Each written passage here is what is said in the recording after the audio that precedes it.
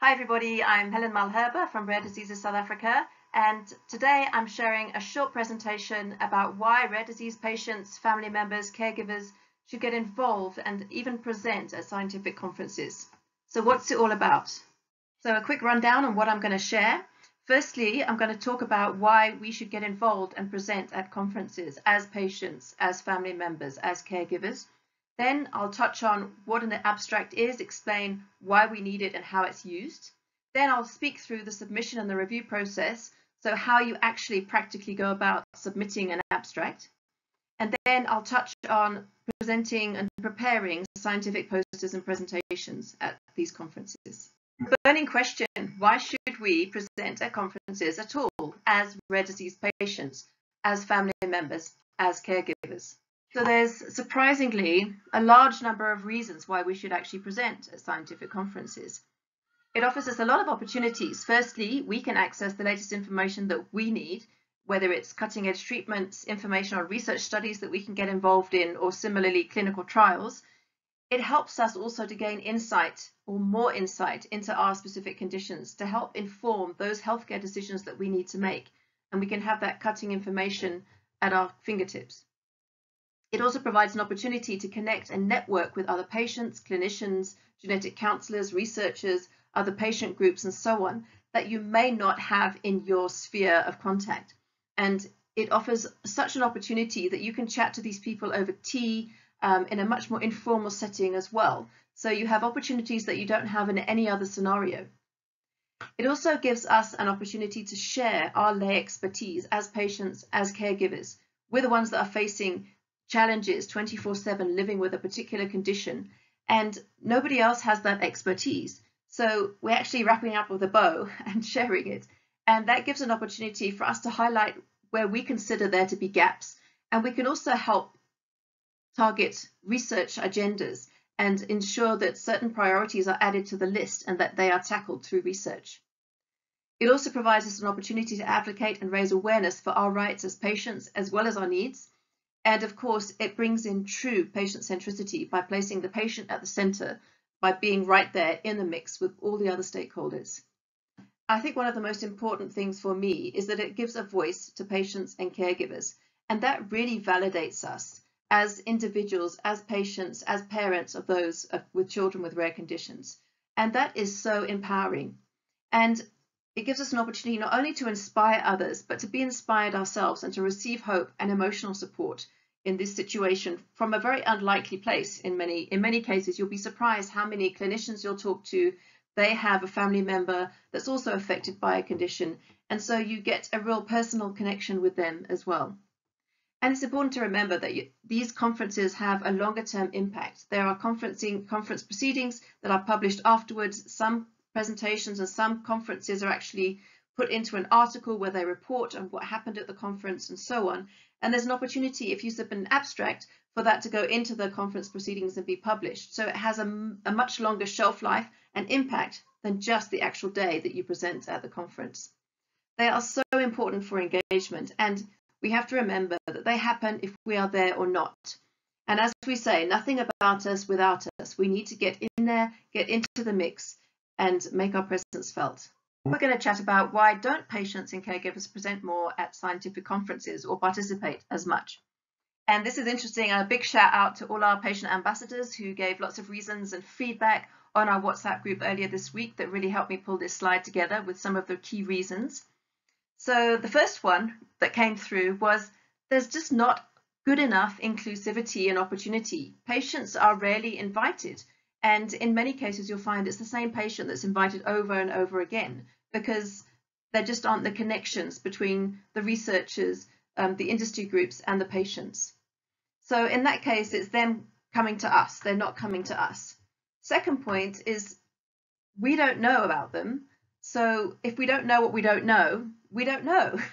So we have to actually go out there and take responsibility and find out about them ourselves. And I'm going to talk a little bit more about how to do that later. Another big reason that came through was financial constraints. And of course, there are a number of costs that are associated with conferences, whether it's the registration fees, which can be very steep, accommodation and travel if it's at a distance, and some patients require one-on-one caregiving and somebody to accompany them. And these are significant costs, not just for patients, but also for researchers, for clinicians, and this money has to come out of somewhere. There's also health limitations. Some patients simply cannot go and present. They could potentially do it virtually. In other cases, those long scheduled appointments that we have, you can't get an appointment for 3 months. And of course, the one day that your appointment is the same day that you're supposed to be speaking at the conference. And you simply cannot cancel or postpone that appointment any further. So these are real challenges that we face in trying to fit everything in. And of course, there's also implications on our time in terms of healthcare routines and daily treatments, weekly, monthly treatments, getting leave from your job, potential loss of earnings if you're having to take leave without pay, and so on. And these are realistic because conferences can take up a lot of your time. And obviously, when you're at a conference, you can't be doing other things if you're going to be really present in the moment at the conference. There can be some accessibility issues preventing in-person or full participation. That's largely going to be in the case of in-person conferences where you're going to actually be there and present in person. There's transport and caregiving implications for that. And there also may be some complications with accessing and participating virtually. We also have the issue of languages. In South Africa, we now, together with Side Language, we have 12 official languages. And of course, it's not just the actual language, it's the type of language that many people use at these conferences. It's a lot of jargon. And I'll give you a big secret, or tell you a big secret. A lot of the time, it's just a fancy word for something really simple. Not always, but a lot of the time. So it's having to demystify and overcome that medical jargon. And then one thing that came through really strongly on the group was fear, insecurity, inadequacy, stigma, and well, first of all, the fear of public speaking, which many of us have or have had. And then there's the fear of being misunderstood or discriminated because of the condition that you're living with. And it takes very brave people. I mean, it takes a lot of, well, you have to be brave to stand up in these places and speak. But I cannot tell you how powerful it is when you see somebody up there sharing their heart. And a lot of the time you look around the room and you can see that you've really connected and you've really touched those people, whether they're clinicians, they're from pharmaceutical companies or whatever. It brings it home and it makes it real. And of course, the other biggie is limited information about a specific conference.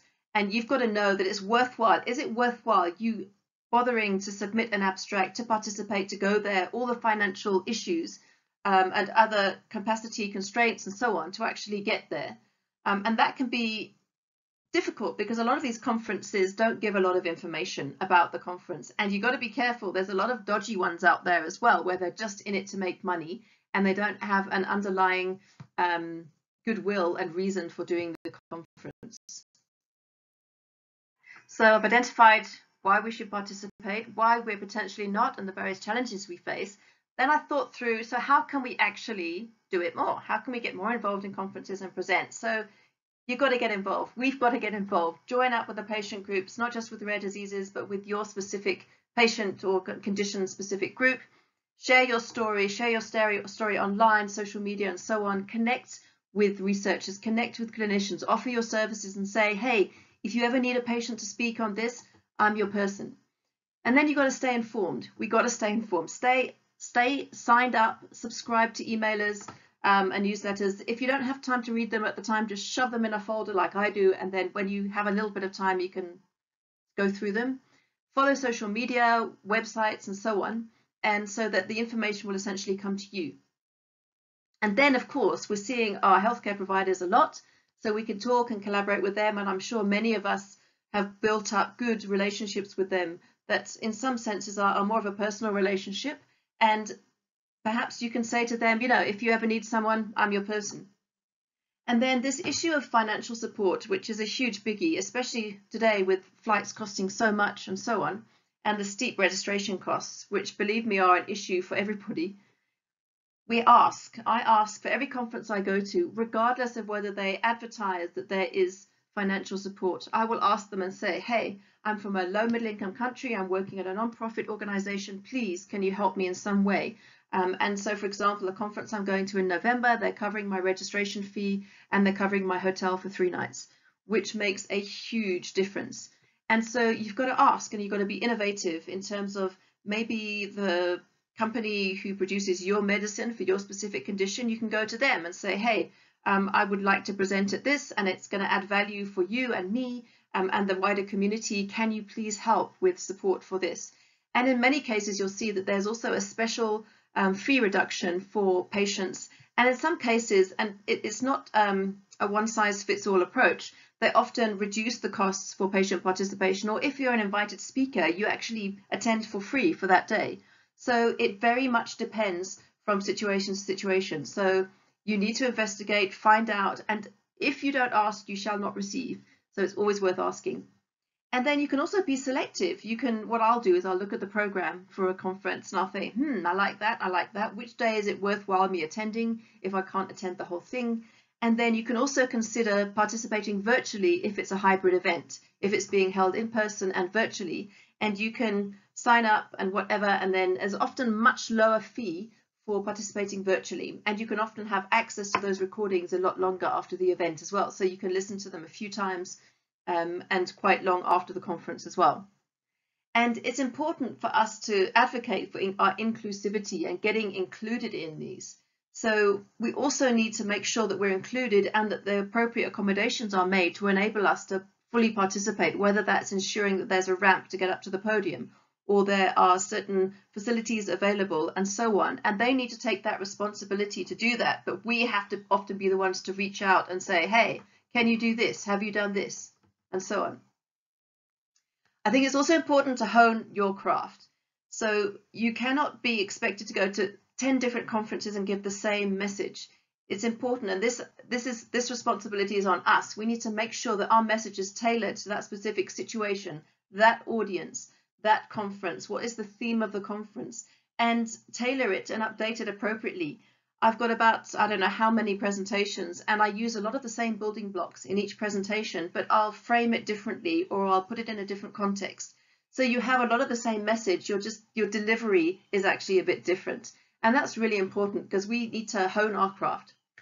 And we can ask for detailed information about the conference. Who's organizing it? Is it a conference organizing company? Is it an NPO behind the scenes that's actually organizing it? What are the aims of the conference? What do they want to get out of it? Are there other patients involved? Who else is presenting, and so on? It's always really important to look at those issues before you make a decision as if it's relevant for you to be there. And then, of course, just generally talk to other patients who have spoken at conferences, and get their tips and their guidance on what works. Watch out for this, you should do this, and don't do that. And just really get as much information you can about it before you go ahead. And of course, practice makes perfect. The more you do it, the more you dip your toe in the water and you get involved, almost the easier it becomes. And some conferences are easier and better than others, but the beginning ones, yeah, it's hard. It does take a lot of bravery and a lot of guts, but boy, it's so worth it. Now I'm just going to tackle the concept of an abstract, what it is, how it's used, why we need it, how we do it, and so on. So what is an abstract? Well, if you plug it into Google, it will actually tell you that it's a brief summary of something that helps the reader to quickly understand what it's about, what its purpose is. And I think if you Google that, and you'll see all these other words coming up afterwards saying it's a summary of a piece of research or whatever, but in essence, all it is a standalone summary that you can read and get an overall picture of what this person is going to talk about or write about, or the work that they've done, or how they're involved somewhere. And it's important to remember that it needs to be standalone and that it can't be an excerpt of something. So you might write a whole paper, you might write your whole talk, you might do your whole presentation, but then the abstract pulls it all together.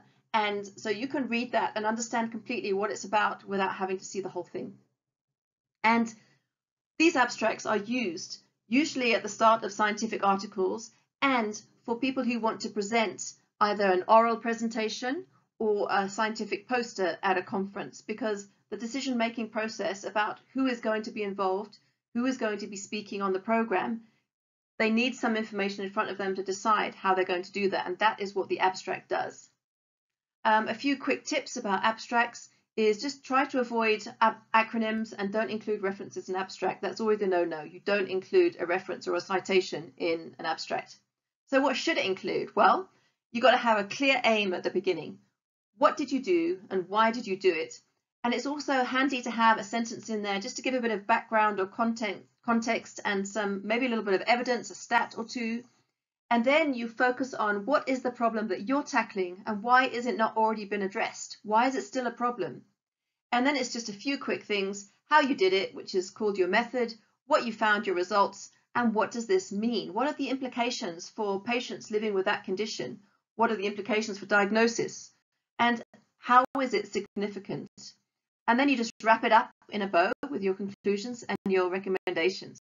Next, just a few quick tips on how to write an abstract. First of all, make sure you're guided and you comply with the abstract requirements for this particular conference. They give usually all those details in an email or on the website, and you need to make sure that you adhere to those, including the word count. It's usually between 200 and 300 words. It might vary, and every word counts because it can be tricky to fit everything into such a small number of words.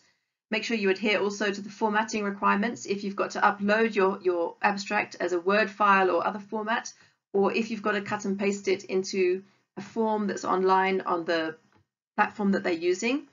Ensure that you proofread for errors and typos. You want it to come across as professional, and ensure that you abide by the submission process and the deadline for submission, because if you submit it after the date, it's likely not to be considered in that conference. Keep it simple, but yet be specific and very clear. Don't try to over-explain everything. Avoid broad statements and claims. And you've got to try and be comprehensive and concise at the same time. And make sure it's a smooth read. Avoid jargon and repetition.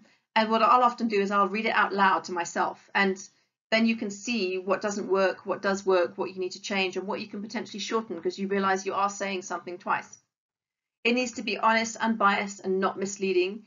And also it needs to be scholarly. And if you Google this word, it comes up saying having or showing knowledge, learning, serious study, and it sometimes puts the word academics in there.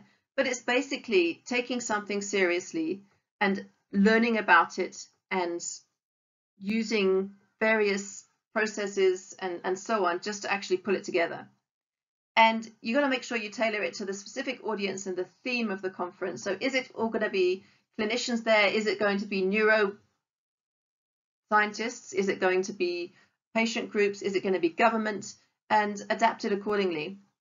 And it's important to remember that a well-written abstract helps the reader to skim your work to decide if they want to read the rest or hear the rest at the conference. So your abstract may be the deciding factor of whether that person will come and hear your talk, especially if there's a parallel session like there is at many conferences, and because they jump around between them, and they may come in specifically to see yours if they like what they see in the abstract.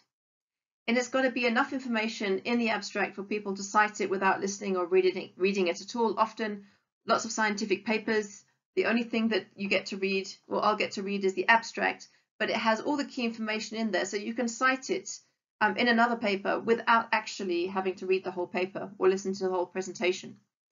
And it's important to remember as well, really important, that a lot of these scientific papers especially are only available if you pay for them. And so sometimes the title and the abstract is the only part that you can get for free. And that's why it's so important, because that might be the only part that's being read. I wanted to share an example of an abstract. This is one that I wrote for a specific conference, and it was accepted, and I did present at that conference. Bit of a boring one, I'm sorry, but it actually gives you an idea of the kind of length, the information that you need to include, and the format.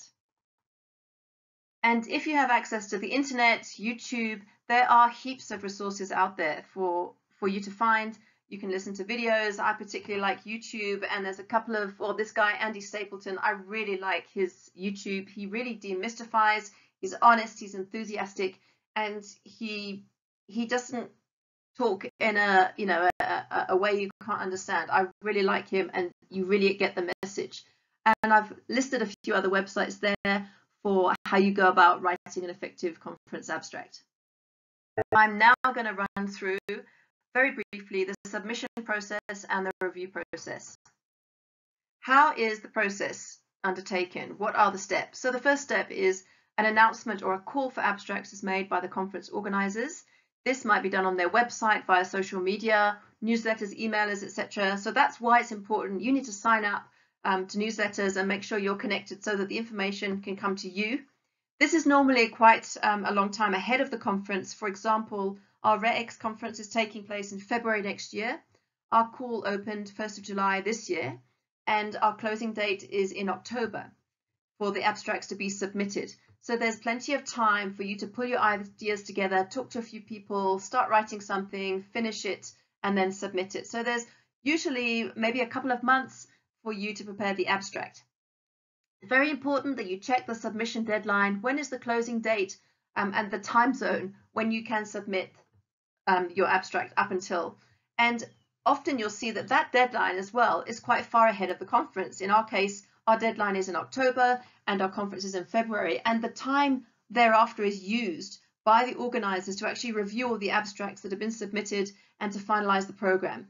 And we anticipate, for example, the RareX program being finalized by end of the year, so that when we get into 2024, we're ready to go. And it's just the last arrangements for the conference. The next step is, of course, submitting your abstract. In the olden days, this would be you would have an email address and you would email it as an attachment, as a Word file or PDF or whatever. That's largely been replaced today by online submission platforms that are set up by the organizers of the conferences. Generally speaking, you'll have to create an account, use your email, create a password, make sure you don't forget the password. And then once you've logged in, you can add in the author information, often multiple author information. You can add in everybody and their affiliations. So that would be, for example, the patient group that you're affiliated to, whether that's Rare Diseases South Africa or an individual other group or a university. And then you upload or paste your abstract depending on the format. For example, RareX, you're just going to be pasting your abstract into the online form, and then you click on submit and it's done. And you can actually edit the abstract prior to submission deadline, assuming you don't submit it the night before or right before the deadline, in which case it is as it is. If you submit early, you can actually edit your abstract right up until that deadline. Then the review process kicks in, and a group of people, a panel of experts, usually a range of stakeholders and experts, are brought together, and they're usually handpicked by the organizers because of their expertise and their specific perspective, so that there's a range of people involved. And they undertake the peer review, and this is maybe done double blind or single blind. Now what that means is, in cases of double blind, you won't know who the reviewers are who are reviewing abstract, and they won't know who you are, the one submitting the abstract. So nobody knows who anybody is. In the case of single blind, what happens there is that in what you may know who the reviewers are on the review panel. In our case on RareX, they're listed on the website, but they won't know who those are that are submitting. In some cases, it's completely open in that there is no blinding and everybody knows who everybody is. So that's a little bit of demystification right there. The abstracts are then allocated to a review. If there's a large number of abstracts, they might have to divide them up, and different teams within the larger group of reviewers actually look at them. If there's a lower number, all the reviewers might review them, and then they use a specific rubric or scoring card to actually score the abstracts and decide, should this be included on the program? Is it relevant to our theme? What problem is it tackling?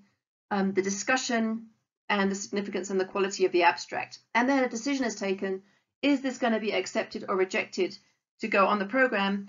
And even if it's applied to be a poster or an oral, it can always be switched around. So for example, you might apply to do an oral presentation, but the review panel might say, actually, I think this would be a better place to be as a poster, a scientific poster. And there is nothing wrong with that at all. You still get to present at the conference, it's just a different format. Here's a practical example. I'm sharing here the RareX 2024 call for abstracts. So it's quite detailed in that they must be submitted in English. The title should define the topic and have no abbreviations. The body of the abstract does allow standard abbreviations and acronyms, but they should be defined on the first use. You have a maximum word count of 30 words for your title, and for the body of the abstract, the maximum is 300 words. You can't use graphics, photos, or tables in the abstract. And while you can have a lot of different, well, a number of authors that are allowed to be on the abstract, you can only choose one to present per submission. And you also have an opportunity to submit a brief biography, a few words about the person, who they are, where they're based, what they're doing, and that's limited to 100 words. And then it's your responsibility, or the person that's submitting the abstract, it's your job to make sure that it's accurate, professionally presented, and if there's errors, typos, grammar, whatever, anything wrong, it's going to be reproduced as it is. There's no further opportunity to actually edit that. Then you actually have to choose a theme under which you will submit an abstract. So lots of conferences have these, and you can actually see, for example, here, community engagement would be a great one for a lot of patients to actually submit under, but you could also think about innovation or diagnosis, share your diagnostic journey, what helped, what didn't help, how long did it take, what was the process, and your experience of coordinated care. So don't think you've always got to be limited to the community engagement, although a lot of conferences often shove us in there as patients. So you can actually see and tailor your abstract to where you best fit. It might mean that the reviewers actually put you somewhere else and don't think it's under the right theme, but start as you mean to go on. And then, of course, you can decide if you want to select oral presentation or a poster, your preferred presentation type. So if you feel that it's more suited to being presented as a poster, just choose a poster from the outset. It may well be, as I said before, you choose an oral presentation, but you get allocated as a poster. No harm in that at all. And you're still getting on the agenda. So, and then final information that we've included in the RareX call is that all abstracts will be evaluated by the program committee, who will accept, reject, or ask for modifications or additional information. They have the right to do that. And you've got to make sure, again, check your submission, make sure it's perfect, because it's going to be published as is. And then discretion is, the program committee has the discretion to decide if it's going to be a poster or a presentation. Finally, with regards to the call, some key dates that we list, and most conferences list these key dates. Generally, the opening abstract date, 1st of July, and the submission for abstracts is the 18th of October for RareX. And that's also the same date for any amendments or changes or edits to those abstracts, is the same closing date.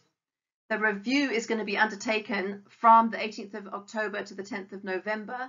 That's meaning that the scientific program committee gets together, they look at all of the abstracts and they score them, and then there's usually a meeting or two and it's decided this one, this one, this one, this one, based on that scoring.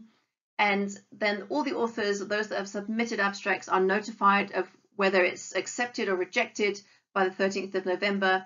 And then there's a short time when those, just because you've had an abstract accepted, it doesn't mean that you've actually can go to the conference yet, or you need to find funding. So you need to register for the conference by the 4th of December. So there's a little bit of leeway there to kind of still try and find those funds if you need to, for travel, for accommodation, and to actually decide, okay, can I actually realistically go to this conference or not? Then I've tried to give a practical step-by-step guide here. So how do you submit a RareX abstract? If you go to the URL here, but probably an easier way, just go to the Rare Disease South Africa website and a pop-up will come up. As you go there, stay on the home page. In a few seconds, a pop-up comes and you can just click on the link and it takes you right through to the RareX website itself. And you'll see on the website at the top, you can click on abstracts, and then you just scroll down. It just gives all the information again about, how to submit an abstract there. Scroll down to the bottom and click on here where it says click here to submit your abstract, and then you click on create a new account if you haven't yet had an account there, and you create your login. So that's where you put your email, your password, so you can log in and out. And then on the abstract portal, which you're then in, you click on contact information and you just complete your information as the author and other author information. And then you can get to the grips with the real stuff. Click on abstract submission and you literally just follow the prompts. And I've got a few screens now just to share with you to show what it looks like, how do you do it. And of course, there's another toggle at the top where you can click on edit abstracts, and that's where you can actually edit before the closing date. So here's a screen grab from the portal, the submission portal for RareX 2024. And you can see I've clicked on abstract submission at the top, and this is literally the first page that will come up once you've clicked on that toggle. And this is where you put your title in, and you can see clearly there that the word limit for the title is 30 words, and it will literally count your words as you put those into the screen. So the next screen is actually concerning the themes, and this actually quite nicely shows the whole screen this time. So there's a drop-down menu where you can choose the theme of where you want your abstract to be slotted into, and you can see there you can save it as a draft or you can continue. So you can actually work on this for a day or two, save it as a draft without finishing, go back to it the next day or two, re-log in to the platform, and you'll be able to finish it. The next screen is author affiliation, and this is where you put your details in if you're the author. So that's your affiliation. So for example, I put Rare Diseases South Africa, the city, the country, and then there's the same option down below in terms of you can either save it as a draft and come back to it later, or you can just continue. The real guts of submitting the abstract is this section where you upload your abstract. So this is where you actually cut and paste or copy and paste, and you drop it into this file. So it's always best to prepare your abstract in Word, because you can check the word count, that it's compliant, and then you've got it recorded in a safe place so you can copy and paste it into your form.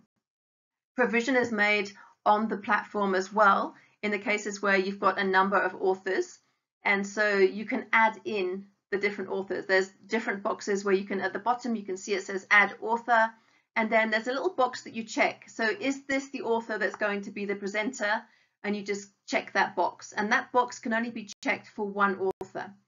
So for example, let's say I'm actually submitting an abstract. I'm the only person on there on the abstract as an author, so I'm the presenter. And then also for the main presenter, you need to drop in and paste a short biography of that person, and this is usually used in the handbook, in the program, and so on. So it gives a bit of information about the presenter. And again, there's a word limit here, it's 150 words, and it counts as you write. Finally, once you've submitted your abstract, you can actually click on the Edit Abstracts menu bar at the top, and it will actually list the abstracts that you've submitted. So under title, it will list the title of the abstract, the status, and so on. And then it has an option for you to edit or delete. So you can actually edit it right up to the submission date, or you can actually delete. If you submitted more than one abstract, you can actually delete one so it's not actually put into the mix and taken forward. So to wrap up, I'm going to share a few examples and share some tips on scientific posters and presentations for these type of conferences. So what is a scientific poster? Basically, it's your abstract but in a poster format. And that is essentially what it is. You do not need to put your abstract into the poster as an abstract. You generally divide it up into the little chunks of the introduction, the aim, the results, the method, and the discussion and the conclusion.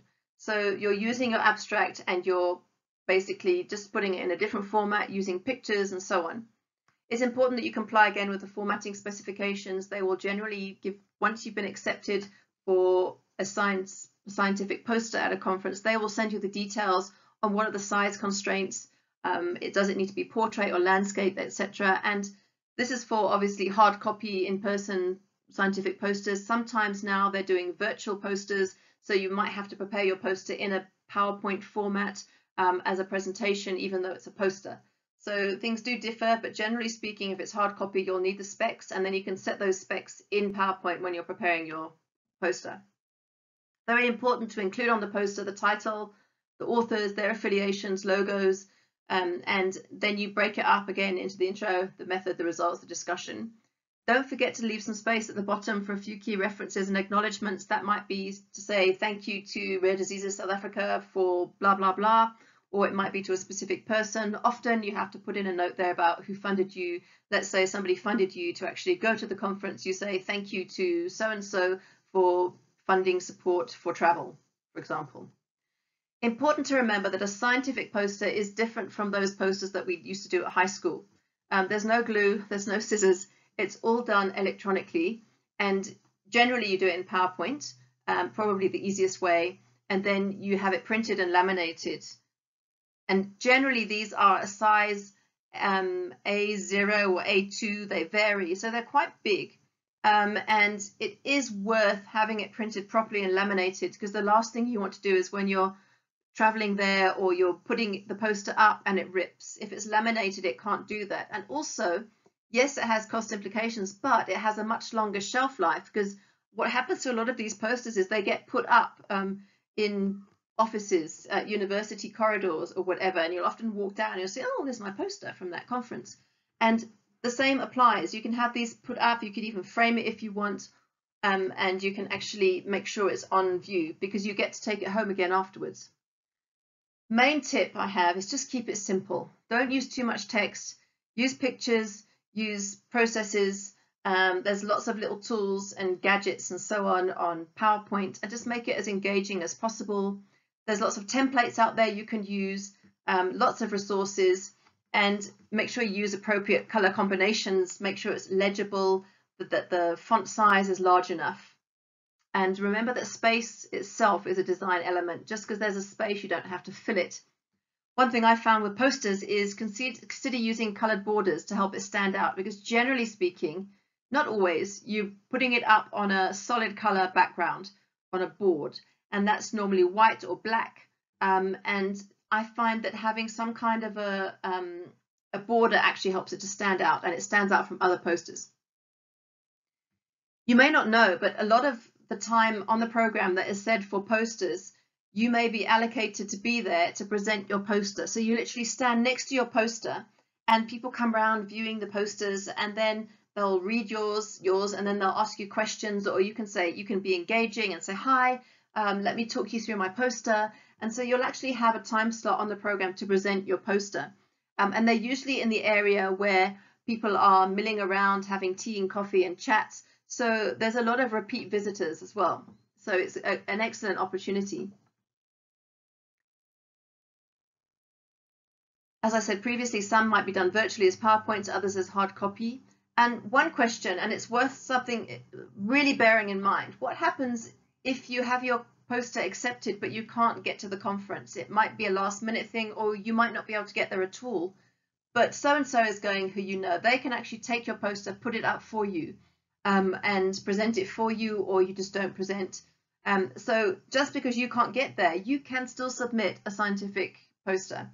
You just got to check. Sometimes they might make it a requirement of you registering, but not always. So there's lots of opportunities that are very low cost. And there's usually a time specified ahead of the conference to put your poster up, and then there's a time to take it down. So you just got to make sure you're in the know and find out when that time is.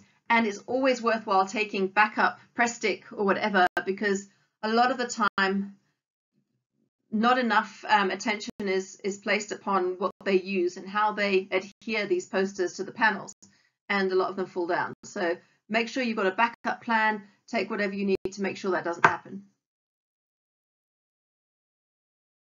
So now I'm going to share just 3 examples of posters that we have done and that we have presented at conferences. This was one that was done last year, I think, for a conference by Rare Diseases. And you can see we just literally divided it up into blocks: the aim, who is involved, why a patient registry, how was it developed, and then future plans and so on. So very simple and quite white, this one. There's a lot of white space. This is another example of a scientific poster. You can see very different approach, very different style. At the top, there's a nice quote that's been pulled out, which is quite eye-catching. Because remember, you've got to try and make it so that you want that people want to read your poster. They want to stop at yours and read it. So eye-catching, use of color, great here, and the little blocks of information again. Make it quite easy to read. You can see all the logos at the bottom. You can see the title in there and all the authors and their affiliations. This finally is probably my favorite poster. Another one that we did earlier this year that was presented at the Genetics Conference in Cape Town. And you can see here the border around the outside makes it stand out against a white background. And the use of imagery and pictures was very clever, the way that Marianne did this. And I think this is a very nice example, and it's a simplistic example. It shows you that you don't have to have lots of complex information and tables and graphs and so on, but you can still present it in an interesting way that's impactful. Here's just a few pointers and tips about scientific presentations. There are loads of resources out there online, YouTube, that give you so many good ideas about how to prepare a presentation, what you should do, what you shouldn't do. So I encourage you to go out there and find it. My tips that I came up with and some things that I learned along the way. First of all, say what you're going to say it, and then say what you said. The first time they might not be listening, they might hear it the second time, they might hear it the third time. So repetition is okay in the sense that you need to plan it out and be clear on what you're saying. Secondly, as a rule of thumb, generally allocate 1 minute per slide. So say, for example, your talk is, you have a 10-minute slot. I would say 10 slides max. And remember that you'll spend more time on some slides, less time on title slides, for example, so it kind of averages out. But generally speaking, 1 minute per slide. Don't use too much text. Don't use my example that I've used today. For this presentation, I've used far too much text, not enough imagery, and it's been too much talking. But remember, people can't read and listen at the same time. So if they're trying to read your slide, they're not listening to you. So rather have prompt words, a list of words that prompts you to actually say what they mean. You could use themes, templates. There's so much out there that you can use. Be wary of distracting colors and those animated transitions between slides, very distracting. Make sure that your text is legible. For example, yellow, you might have your text in yellow and it might look great on your screen, but when it's in a huge room on a massive screen, you can't actually see that text. The definition for that yellow text is just not very good. And so you can actually lose your message there. So make sure it works and avoid certain colors. Font size is important as well. And as humans, we actually read a word by the pattern of the top of the word. So be aware that if you use a word in full capitals, or your text is in all capitals, it's much harder to read, so it takes people longer. Rather use lowercase text, much easier to read. Ultimately, keep it simple, speak from your heart, and they will hear you. And especially when you first start out, prepare, know your material inside out, know your content. I used to practice and time myself, and then I'd do it 2 or 3 times so that I could say the different slides and the different points in different ways. And eventually you'll be able to do your talk without even referring to the slides, and you'll actually be able to wing it. Make sure you include some references at the end. Google Scholar has got a lot of information on how to do that. And acknowledgements. Make sure you've got a list at the end of all those people that helped you in your presentation. If they gave you some data, if they just checked over it, just list their name, who they are, where they're from, as an acknowledgement of their input into the presentation.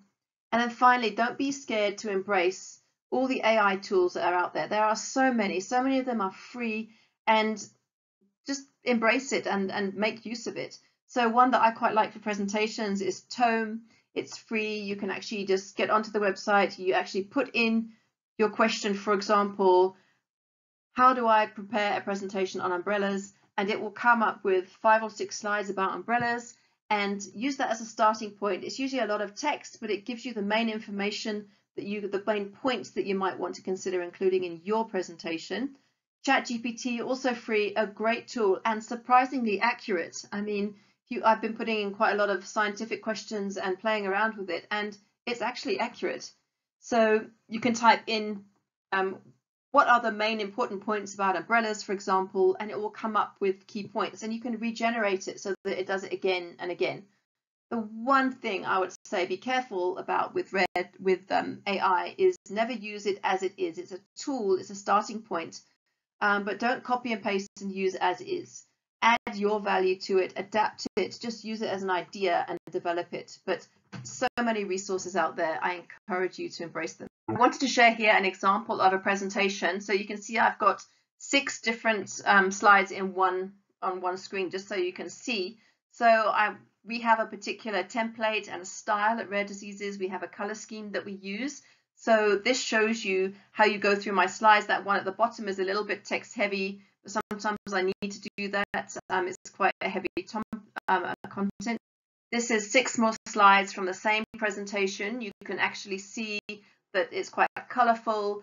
We've got real patients featured on there and different colour schemes, and it makes it a lot more engaging. And then we also have an ending slide. We have a thank you that actually lists our different social media platforms that we're on, and that second to last slide references and acknowledgements, just if I've used sources for data and saying thank you to people that assist. So I really hope that this has been a useful and not too long presentation. There actually seemed to be quite a lot to say at the end of the day. So use what you like from it.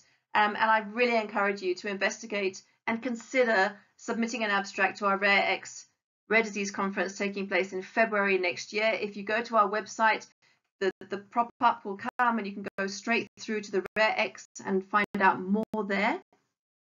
Finally, I just want to say thank you to everybody that has given feedback on the WhatsApp group, the patient ambassadors, and really made this presentation happen. I hope it's been useful. If there's anything that I didn't answer or that you're unclear on, please don't hesitate to reach out with me on WhatsApp or to email me at research@rarediseases.co.za. I just want to encourage you, dip your toe in the water, give it a try, and see how you find it. I'd love to hear your feedback, your experiences, and what you thought of this presentation, and also if there's anything else you'd like to know about that we can actually do another presentation on. Cheers, everybody.